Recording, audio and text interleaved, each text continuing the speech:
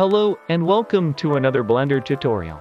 In today's video we will create this iPhone trailer in Apple style.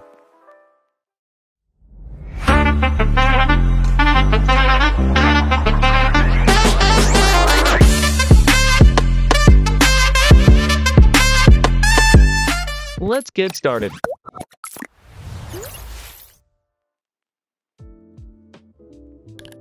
Start by opening your Blender project. You can find the project files in the description. The product video consists of 3 shots. The first one will be a slow shot of the iPhone. It may help if you look at sample product videos to follow along with each scene. Switch to the animation tab and start moving and rotating the iPhone into position. Since the first scene is a close-up, I reduced the focal length to add more visual interest.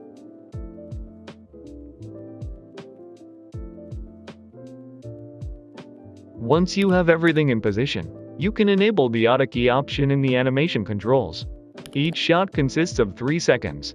I set the animation to 30 frames per second and the animation timeline to 90 frames. Start by animating your camera path.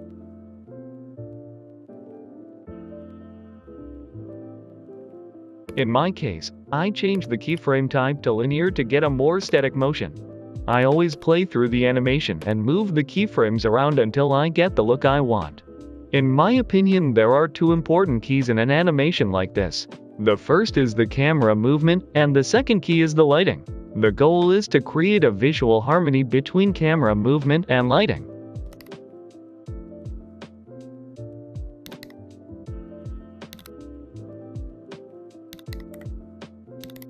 This way we get a tiny piece of light near the camera that makes the product visible.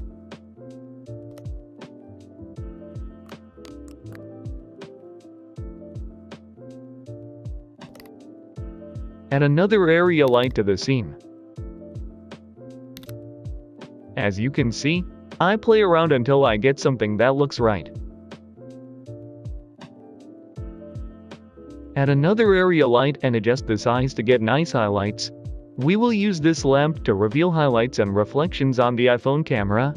I added 2 more area lamps to light the iPhone from the side. I animate these lamps in sync with the camera movement.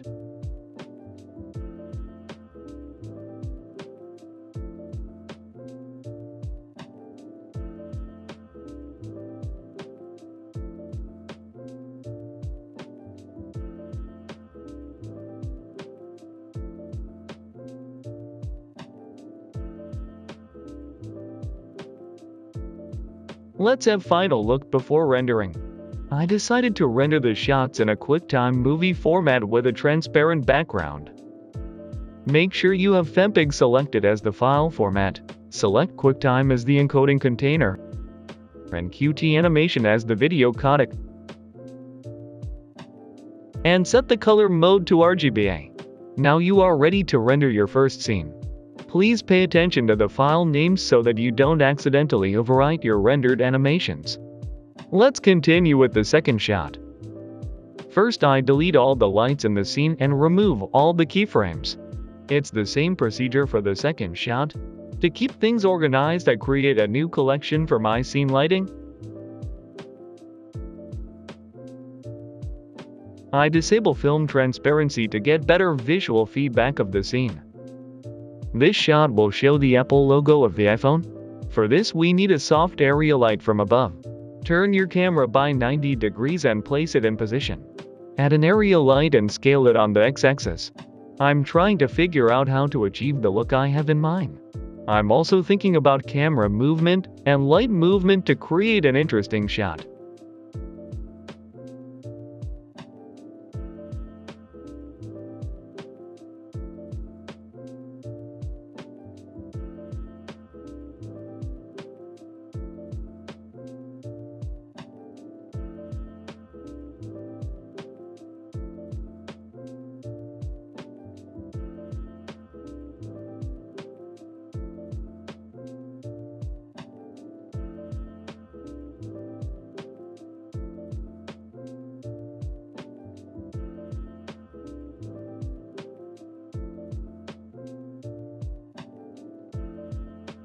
I enable the composition guidelines to make sure the logo is in the center of my composition.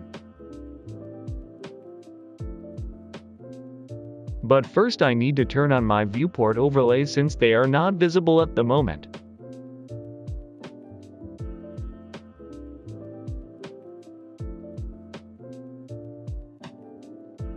Play with the timing until you get a satisfactory result.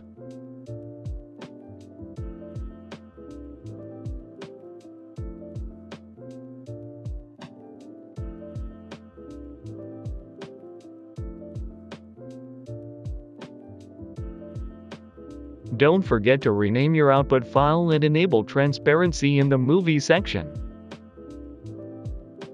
Now you can render the second shot.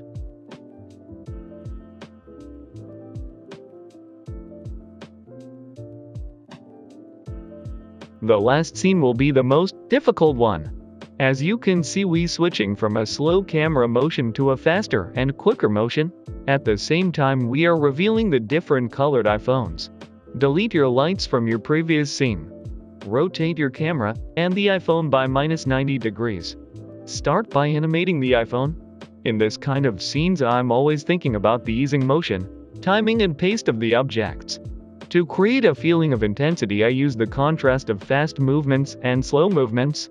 I always set my first frame and my last frame and animate my in-betweens, so I have a clear understanding of where I am starting and where I want to go with the animation. I set a keyframe at 60 frames and push it to the beginning. Thus, the animation starts at a fast pace and slows down. I lock all properties except the rotation in the object transforms, so that I can edit the rotation without affecting the location properties. In the first section of the upward movement, I want to rotate the iPhone 360 degrees and turn on the display. When you animate this kind of rotation, you should always consider the initial movement. The iPhone continues to rotate minimally and very slowly until it finally stops. Next, I add a simple studio light setup. This consists of a top light, front light and a light on the left and right side of the iPhone.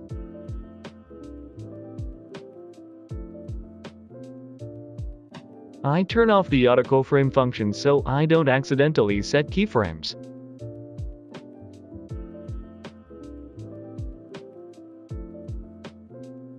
Adjust the strength of the side and front lamps so that your model has enough lighting.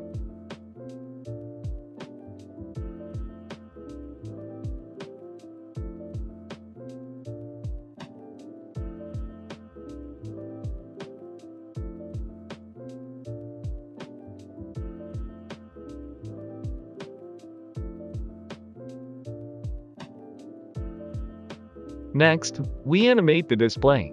The display should light up during the first part of the rotation. For the texture of the display, I used a mix RGB node, so I can control and animate the blend between texture and diffuse shader.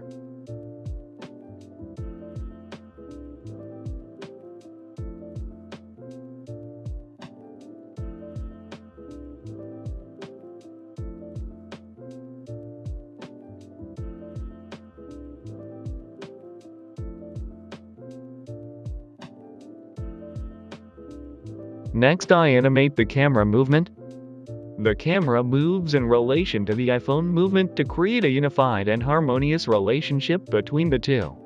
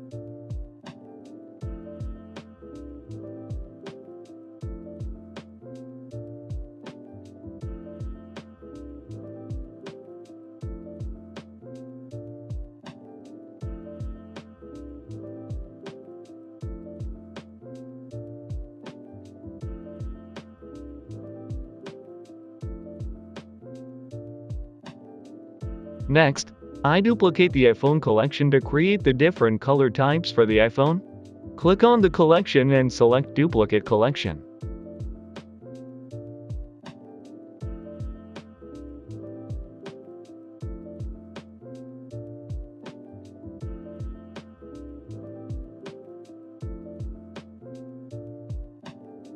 Select case side in the iPhone model outliner and duplicate the material.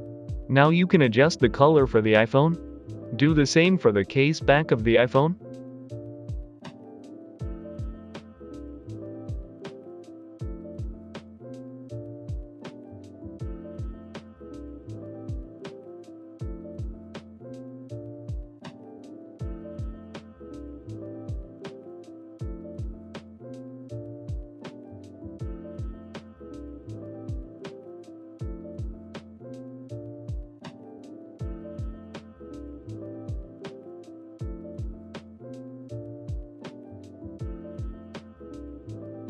After you have customized the materials, select all the parts of the iPhone and join them. You can do this in the viewport by selecting all the parts, right-clicking and selecting Join, or you can select your parts and press Ctrl+J.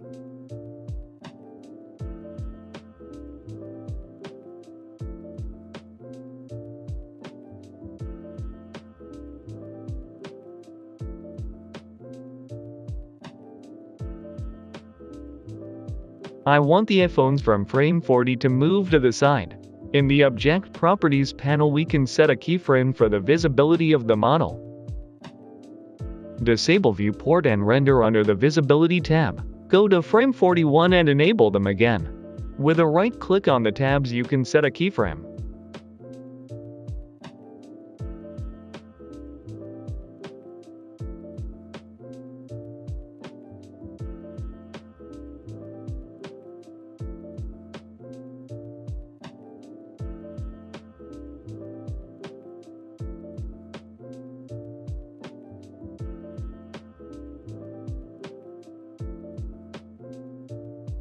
Then I adjust the scene a bit and try out different exposure intensities.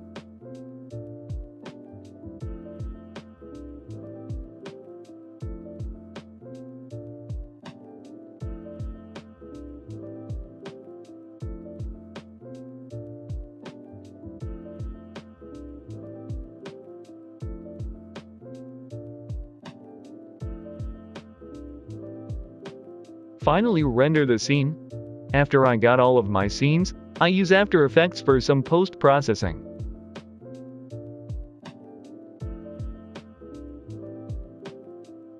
I use some slight color correction.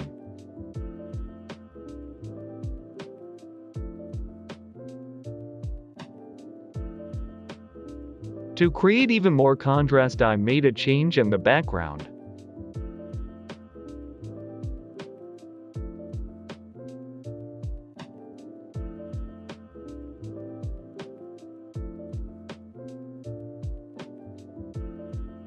I use a text animation preset for the text.